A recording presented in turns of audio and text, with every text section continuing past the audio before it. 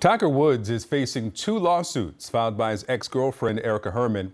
One is an attempt to nullify their NDA. The other is trying to get money from Tiger's trust.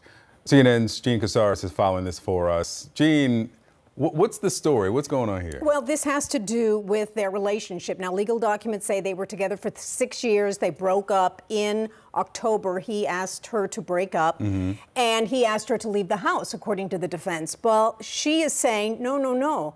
I had an agreement that I could continue living in the home. It was an oral tenancy agreement that I actually negotiated with the trust representatives because the home is in a trust.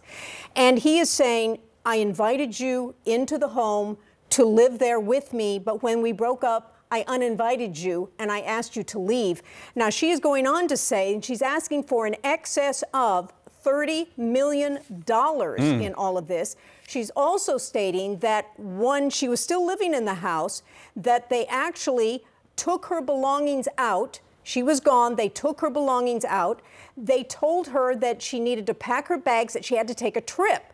And so she went to the airport. At the airport, they said, you are now locked out. You are not wanted in that home anymore. You cannot go back to that home. They had attorneys, and these are the trust representatives, to help her negotiate a deal so that she wouldn't be left without a home.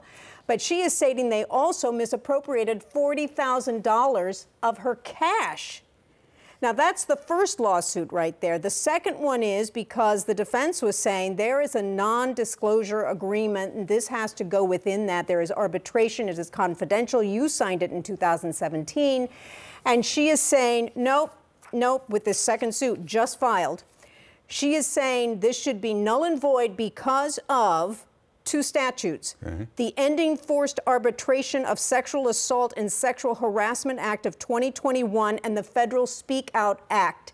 She's not saying anything else, but federal law says if you have allegations of sexual abuse, you can't do it in this secretive non-disclosure agreement environment. Now, that's where we are at this point. But in the initial suit, she had to mark a box. Is this anything to do with sexual abuse? It was no. So between October and now, that no has become a yes. And what this means, we don't know. So, okay, let me help try to understand this. She wants to stay in the home, although they're not together. And Tiger and his kids still live in that home. That's what the defense is saying in their filings, yes, that they still live in the home. So what's next?